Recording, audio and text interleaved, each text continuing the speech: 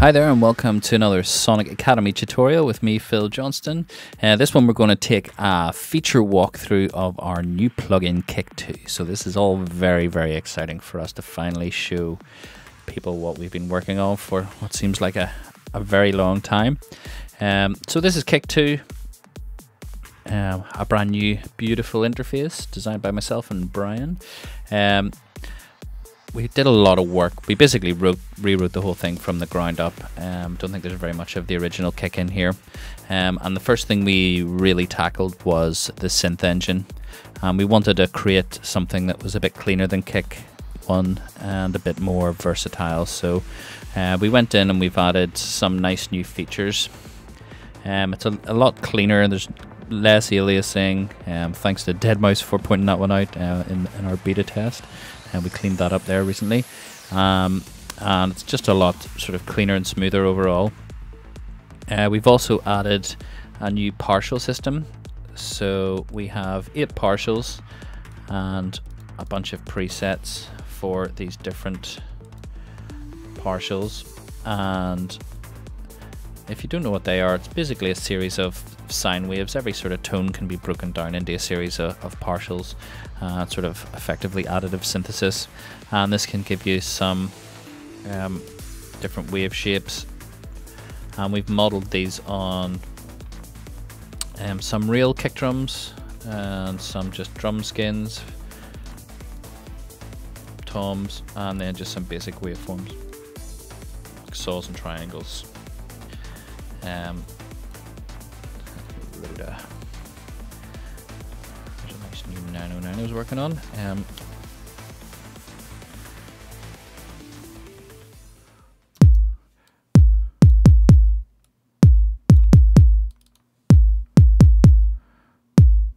Let's have a tidy up here.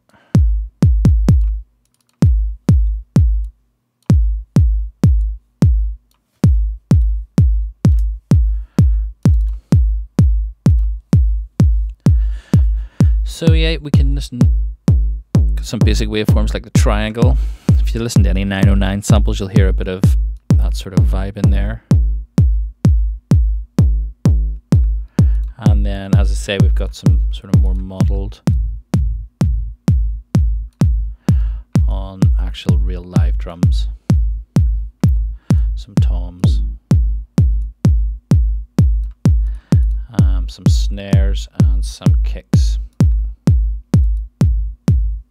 And then you can go in, and these sliders are controlling the volume of the partials.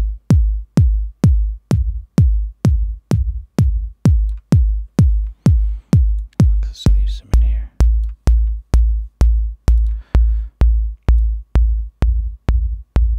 So it just gives you some nice overtones and creates some interesting sounds on your kicks.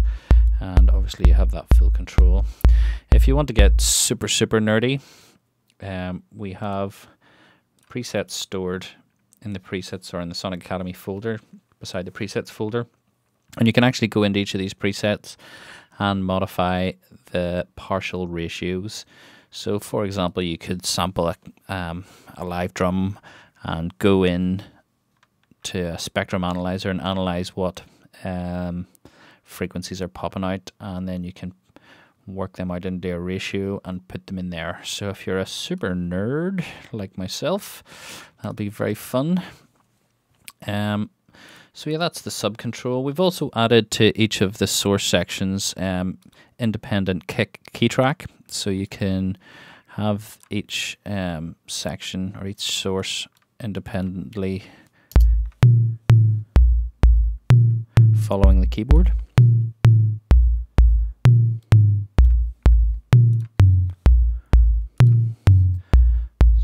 So if we play our click again, our kick is just playing straight to C1 while our kick drum is pitching, and we can turn that on and off. The other thing we've added is a phase control for each of the sources now. So if you want to really match up a click and a sub, then you can go in and match those up with a phase. And there's other ways to do that I'll show you in a second.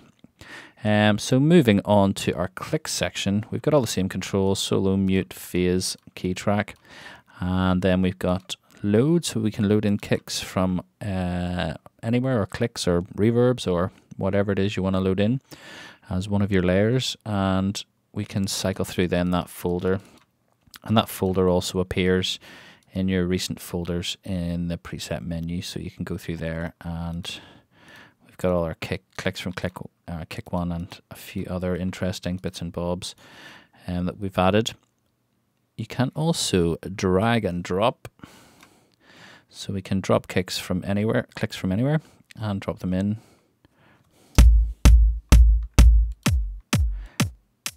We've got filter and length.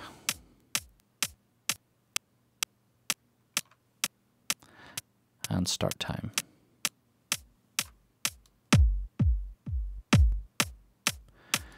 So if you fancy stealing some clicks, then it's very easy to do now.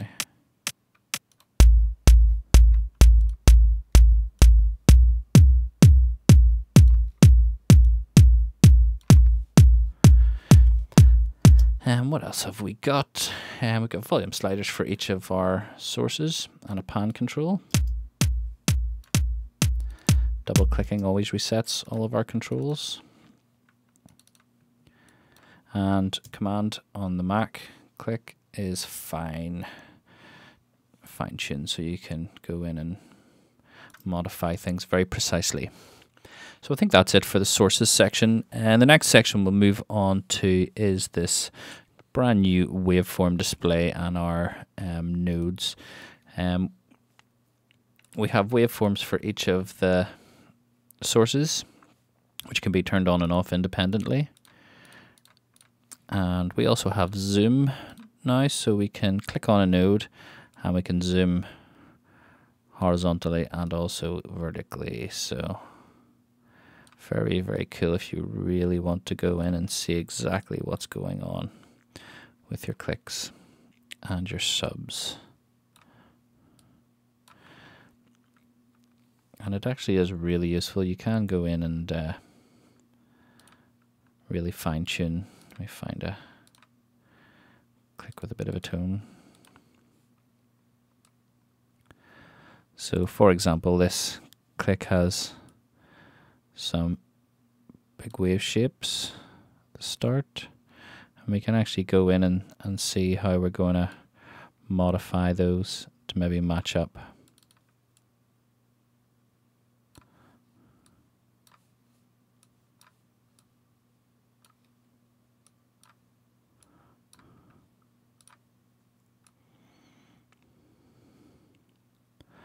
So you can see there that the waves are matched, and we can actually go and fine tune that with our pitch control. And we can see there, we can really get really close in to match phase. And again, we've got our phase switch if you had something that was totally out.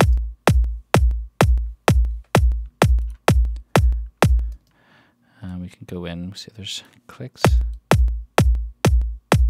I've got to click in my pitch.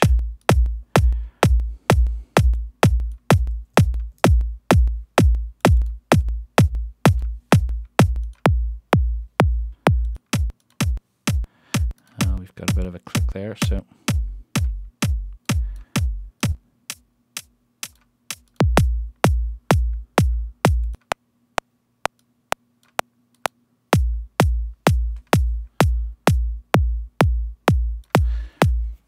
very cool for being able to just go in and see exactly what's going on at a very fine level. And we've got our gate snap and tags from kick 1. They work the same way. Gate switches between using the envelopes to control the length or using a MIDI note. So with gate on, we can do really short kicks or really long kicks.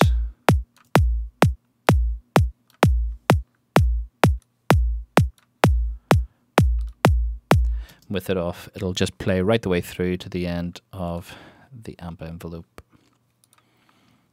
Snap snaps I'll put tags on, snaps the nodes to pitch, and tags just shows you the pitch indicators, so you can see what you're doing. So that's the new section. Oh, there's one more bit. We've got undo and redo, so we can go back.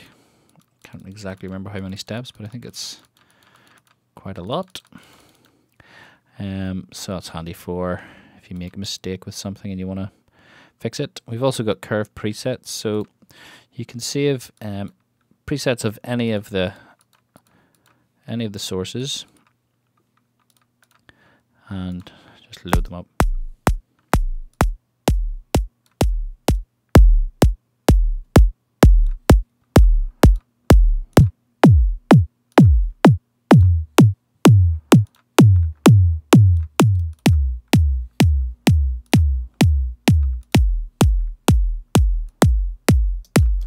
So very, very handy. You can obviously save your own as well if you find something that you really like.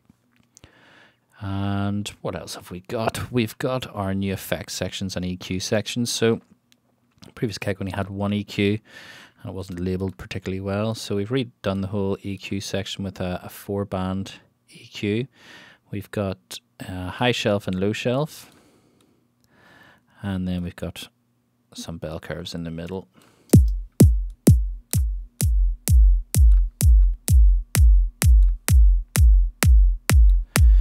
You can go in and you've got a lot of control there. We've also got the quick controls down here, so once you've sort of set the frequency and the Q factor, you can just use these as quick controls to fine tune, and you don't have to be in that menu.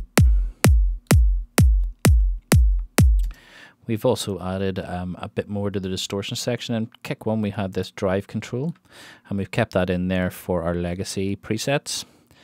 But it's also really handy for an extra gain stage. But we've added these 3 new distortion models. We've got a clip distortion,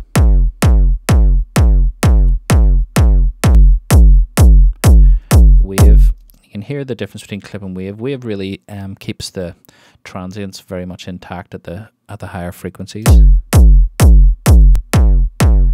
where clip's a bit more warm and gritty. And we've got tube, which is a lot sort of warmer, fuzzier, and not as aggressive overall. And you can also choose whether you want to affect the sub, just the click, or both. And we've got a dry wet control, so you can mix between dry signal and a fully wet signal. And then, as I said, we've got our legacy drive control. But it's a nice sound, adds some warmth, and can, as I say, add an extra gain stage. Next up we have our compressor, so let's turn the distortion off.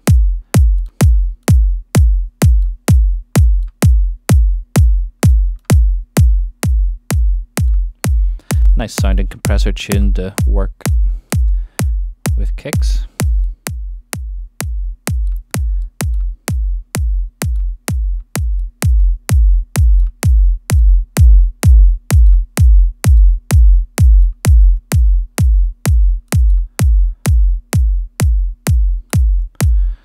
Very handy. And then over here we have our limiter, which is just sits on top of the main fader and controls anything that goes past 0 dB.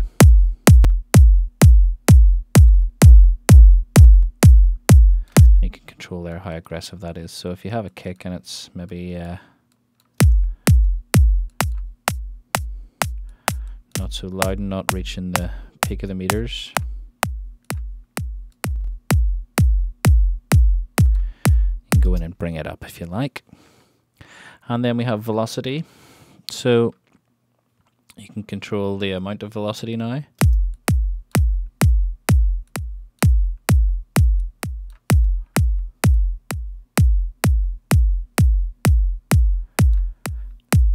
And then we've also got slides, so I'll go into a trap preset here.